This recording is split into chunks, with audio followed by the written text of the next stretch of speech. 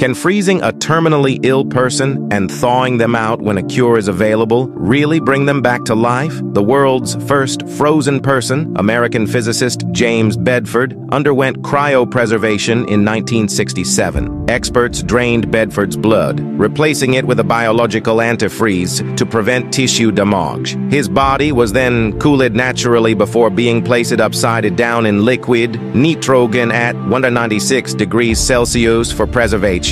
This process, with approximately 350 individuals cryopreserved worldwide, leaves many questions unanswered. Despite 56 years since the inception of cryonics, cancer and other diseases remain unconquered. Cryonically preserved individuals still await revival, hoping for medical breakthroughs. However, skepticism persists. Some believe revival post-thawing is biologically implausible, violating natural laws. Others view cryonics as a money-making scheme,